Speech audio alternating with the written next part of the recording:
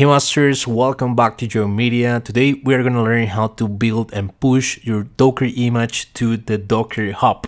In the last video we learned how to construct and make this Docker file from scratch. I think that, well, if you want to learn how to do it, you can go ahead and check that, right? But today we're going to be building again the Docker image. So I'm going to be doing a Docker build. We're gonna well, name this with the dash T in order to tag the Docker image, right? So the first parameter here is gonna be the Docker image name. So I wanna call this CYPRESS demo, for example, and I also want to tag this as version 1. As soon as I do this, well, I'm having an issue because I'm not well, specifying the Docker file. I have to, well, use a dot over there. Well, as soon as I do that, you can see that when I perform a Docker images in my computer, I now have a new one over here, which is CYPRESS demo. And if you remember from the last video, if I perform a Docker run and I send the right parameters, for example, the browser where I want to execute this, browser Chrome, and also the spec, you're gonna see that I'm gonna be executing my test scripts inside of the container, right?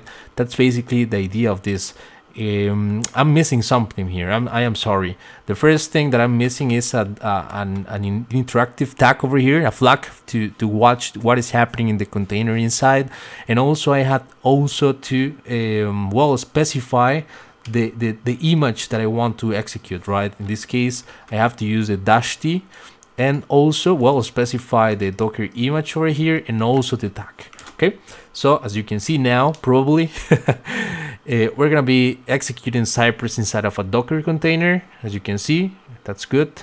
And well, the first script is gonna fail. I'm expecting that. I did a change in the script to have this assertion not working, but everything else is working fine, right? As you can see, we're executing and running the other specs. They are working fine. And well, the last one should work too.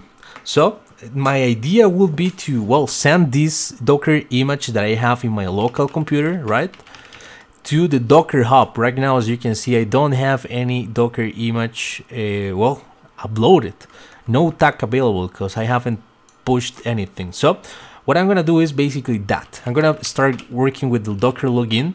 It is gonna be requesting me my username. In this case is JoanMedia. I have configured that in that way, and also I have to specify my password. Obviously, you are not gonna know what is happening there. Docker login again. I did something wrong. There it is. I guess should be logged in now. Yeah, there it is. Login succeeded. Now the next step that we have to do is something very easy, I guess. Well, we're gonna check the Docker images, and we have to tag this this image ID within a specific tag name. Okay, so I'm gonna do a Docker tag here. Then I have to specify the Docker image ID. And then I have to specify my username or user ID from Docker, right? DOCKERHUB, as you can see over here, this is my JoanMedia ID. So I have to specify that here. Then I have to use the name of the image that I want to have, right? And also the tag again, v1. There it is. Now if I check again the Docker images, you're gonna see that now I have, well, two different images. The one with, well, the original one, right? And then we have another one with a different repository name, basically, right? So let's go ahead and push this. It is basically as simple as Docker push. And well, I have to specify the image name and also the version over here. Okay, so let's see what we can do. And as you can see, well, it is gonna be start sending the information to the repository. And well, you can see that there are some layers that already exists. Probably, well, as you can see, it is already done. Probably in your computer is gonna be waiting, or actually you are gonna have to wait for a few seconds or minutes, depending on the image size, right? So let's take a look if in the Docker Hub now I have the image. And as you can see, now I have one over here. What I'm gonna do to show you that this worked correctly is, well, I'm gonna delete both images over here, which has the same image ID with Docker RMI and the Docker image ID. And then I have to use force because I have two different images with the same image ID.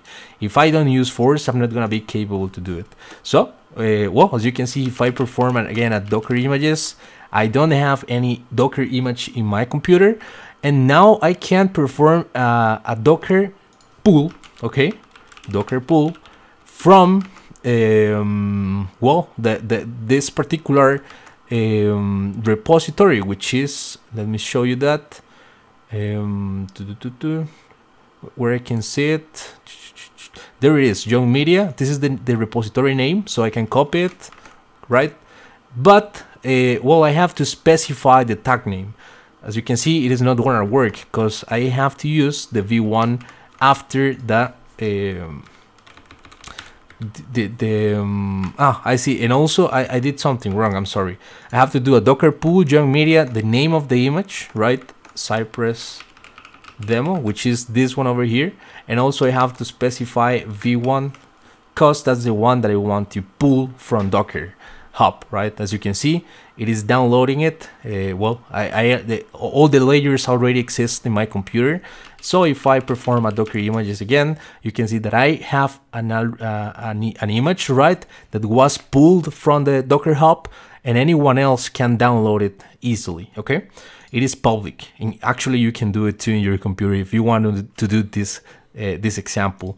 And now if I perform again, well, and if I execute my Docker run, but instead of using my CYPRESS demo tag, I can use the JoanMedia image that I have just pulled from the Docker Hub, right?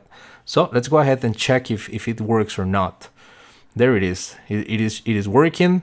We are using the image that we just sent to Docker Hub, right? And that's good.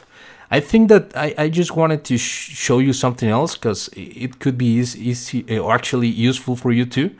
And let's imagine that you want to update your Docker file, right? You want to create a new image from a change that you need to do. And we'll send another tag to the Docker Hub repository. And I'm going to show you how to do that. If I come here to the CYPRESS Docker images, you can see that I am using an old CYPRESS Docker or CYPRESS browser image. Right now we have the last one as 16.5.0, right? And I have right now the 14 one. So I want to change that. Well, I want to do it 16.5.0, and the Chrome also changes. Right now we have a newer Chrome in the image. It is 93 over here. There it is. Now let's imagine that I want to send this update, a new Docker image to the Docker Hub, right? So how you can do it? Basically, it is basically the same. I have to do a Docker pull, right? It is gonna be we're gonna use the same syntax, right? CYPRESS demo v2, so we can build this image from scratch. Okay, but I have to, well, use a dot to refer to this Docker file. It is not working because I am doing a pull and this is a Docker build. I'm sorry for that. There it is. Now it is probably downloading the newest well, layers, right, from the latest image that, well, we have in the CYPRESS browser official repository. So it is downloading the changes, and well, it is working as expected. So let's wait for a few seconds to see if we have this downloaded and working. Okay, this is useful, right? Because if you have a new change in your framework, you just have to build again your image and send it to the Docker Hub repository, so anyone else can access it easily, and it is very portable, right? So there it is. It is downloaded, downloading the different layers that we need in this new in this new image, right? Hope that if you are watching this video until this minute, please subscribe and like. It is gonna help me a lot to, well, let YouTube knows that this content is useful, and I hope that it is. I really hope that. And well, now it seems that we have a new Docker image in our system, which is the v2 tag. And well, if we wanna push this image to the DockerHub again, well, I think that we have to do the same stuff as we did before. Basically, Docker login again, just to make sure it is authenticated with our credentials. That's fine. And well, the next step will be something like Docker tag. We need to, well, send the Docker image over here, right, in the first parameter. And then we have to send the user ID and also the new well, image tag at the end, v2. So if I tag this and you check this with, again, with Docker images, you can see that now we have a new tag over here. And well, in order to push this to DockerHub, well, we just have to do something like Docker push the image again and the tag that we want to send. So as you can see, it is going to be sending again the different layers. It is pushing the different changes that we have to send. And that's basically what is happening. We just have to wait for a few seconds more. And well, guys, as you can see, well, we have now our version 2 in DockerHub, right? If I go to the UI and check well, my repository, you can see that now we have 2 different tags and we have a new version, the version number 2. So what I'm gonna do, and to show you the differences and how this is powerful, if I perform a Docker images here, I'm gonna be deleting the version 2 locally, right? So Docker RMI, the Docker ID, and force, because we have 2 different images and we need the force in this case.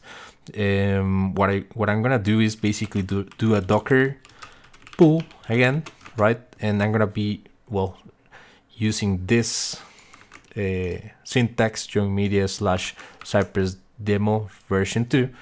And you can see that now we're gonna be pulling the Docker image from the DockerHub with this simple command, right? And the new changes.